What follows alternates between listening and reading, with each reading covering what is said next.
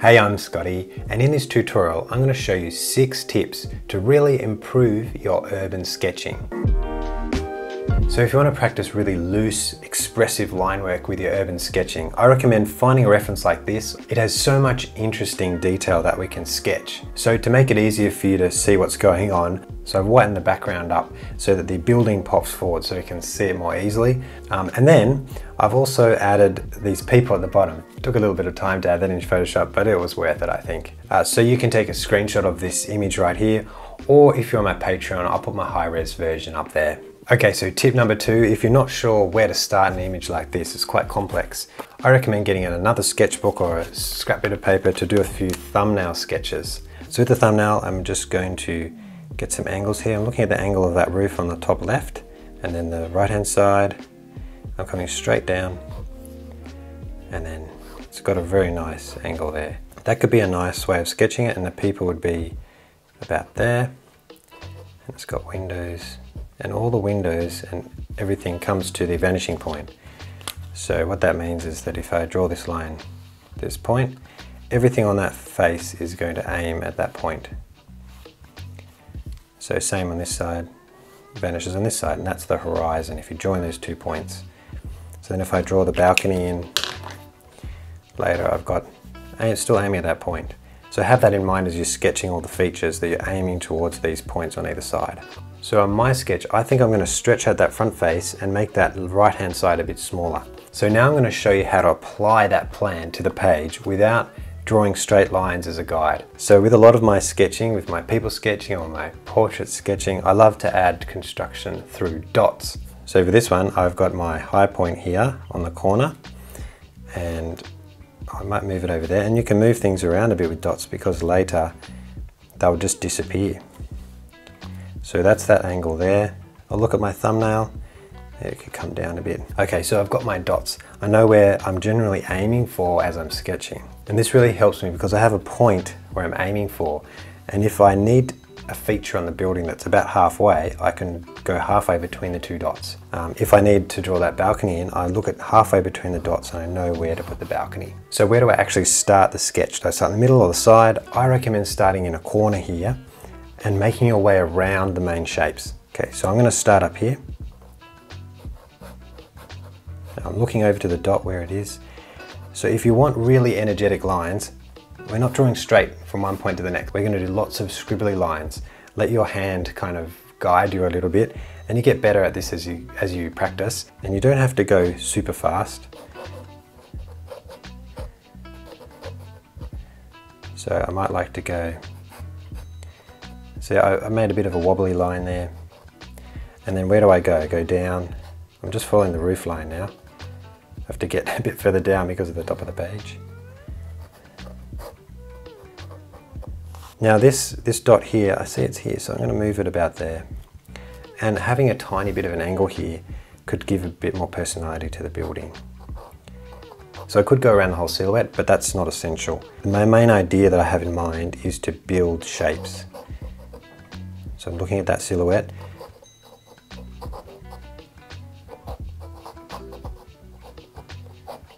So I've got some of the crates there sticking out. So I'm going to go along that railing because that is a main shape, but I could follow some of the clothing. So instead of drawing a straight line, I can follow some of the details, which helps me know where that railing is. The railing would come out to about there. When I'm doing this random line work, it's kind of in one line segments. So I do one line in that whole way. Another tip is if you stop to look up at the reference, you can actually just do a few little random squiggles on the page while you're looking.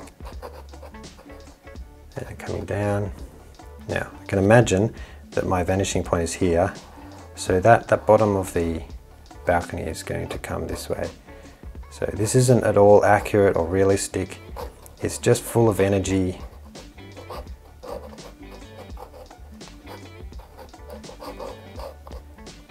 We can come in and add more detail later. And that general shape there, we went across the top, down here, and then these points show the bottom of those window sills. But I love this kind of sketching because it sort of brings a new life to the reference or whatever you're drawing. So there I didn't go straight across, I did a little crazy random line there. The more crazy lines you have, I think the better. Okay, there's a lot of feeling in that.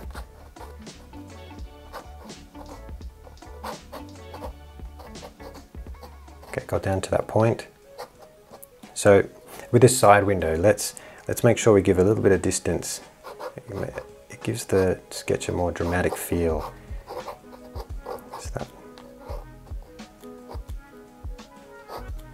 it seems like that window there is a bit further back. This window sill.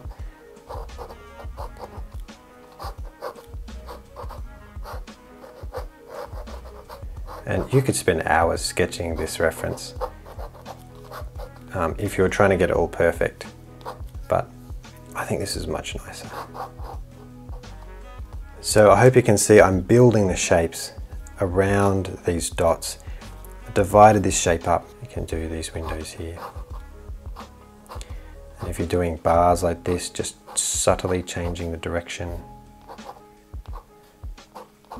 So not everything is the same. Okay.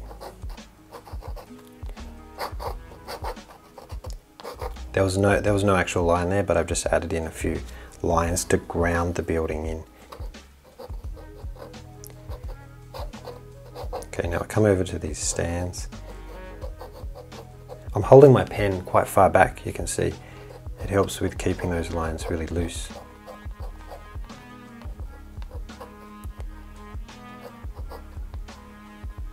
This is bags of chips.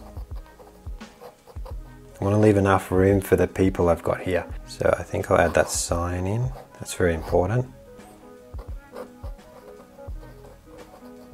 Some balloons or balls.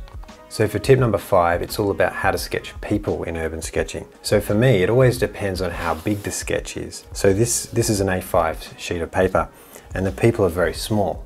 So I'm not going to sketch in all the details. I'm just concentrating on the main shapes. So those main shapes here are the head.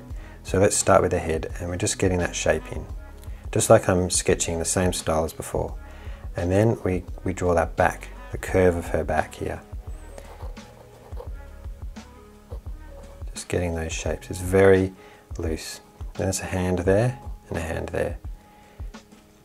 Now she's got a bag, so let's add in that shape. It's about the same size as her orange top there. And then the legs come in, that angle there, get that shape, and then the foot, and then the other one.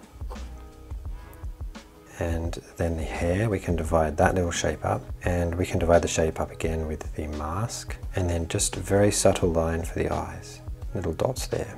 There we go. So I really like that. So you can see here I didn't focus on proportions too much. I was just looking at the main shapes. Comparing that like the top to the bottom, it was about halfway to here. This is a very simple way of sketching people. So for this second figure, I know it's about the same height, and the silhouette goes back there. That's the head shape, goes something like that, about the same way along. So that's the top half with a few more details. Just making our way down to simplify it as we go. Now the dogs. So now what I would do is I would find this negative space here, aligning it with the head, and just start to draw in the silhouette. Compare where that foot is to the other, and coming up. And the other dog, focus on the outline of the head. Okay, so I've got some cute little figures in there. Okay, and then the great thing about this sketch is that there's a doorway just behind them. So if later on I'll show you with my wash, I'll make this quite dark, and then those figures will stand out even more because I'll leave them quite light. Okay, now I'm just going to go around, add in a few more details. And we have another window here. I've been looking forward to doing the rail. There's a sheet here hanging off the balustrade. We've got a nice window here. And then over here we have these bottles of water. And then the power lines. The power lines are great because they bring your eye in.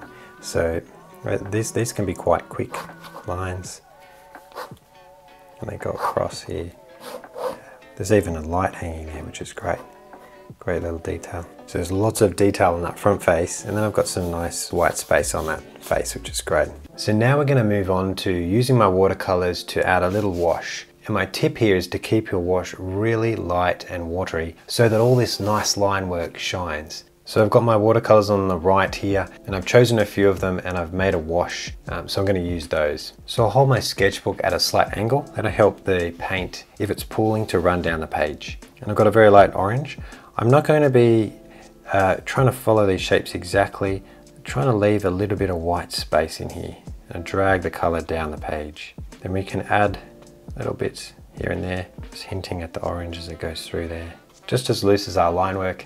Okay, so now I'm adding the top. I've got this maroon. Make the window, the dark sections of the windows the same color. So now I've got some of the details to go in. So I've got the jeans, I've got the blue here, the water bottles here are blue. You can see a few of the clothes here are blue. So I've got a yellow here, a few yellow signs here. Red here to make that stand out. So the first step with the wash is just to block in those really light colors. And now let's go in and add some shadow. So I'm mostly going to add the shadow on this side, the left hand side, because that's where this building is in shadow. And I can go and add some highlights on the top. So if I go over some of this and I lose some of that nice highlights, that's okay. But I'll try and leave those people nice and light to stand out. And any other shadow lines that are on this light side, this is where you can add some splatters with, just tap your brush, and why not some blue splatters. So the next layer I want to do is a really dark shadows. So I've got an even darker purple just to do under the ledge, under this roof section, and there's a really dark section under the balcony, and then this door. Following that line, and then I said before we're going to make this, layer this in a bit even darker around these people. Some of these windows on this side need to be a bit darker. It gives the depth to the building, and anchor it in on the bottom. So a little bonus tip here, I've got my Posca pen, which is a fine tip white pen. So that will go over the top really easily. We need some highlights, bring some of these details back in. So I've given it a good shake so it's very opaque. So we can just outline some of the shapes here. So we're going over some of the areas. Just outlining the bottom of that slightly, adding some random lines, not following the other lines. Might even like to go over those power lines and here on the person. So I made a whole lot of those details pop back out after I added the shadows on top. So as I said, I'll put that high-res reference up on my Patreon page if you're interested in downloading that. And if you want to support this channel, please consider joining my Patreon. And if you wanted to learn how to sketch a shop front like this in 3 easy steps, I recommend you check out this video here. Thanks so much for watching, and I'll see you in the next one.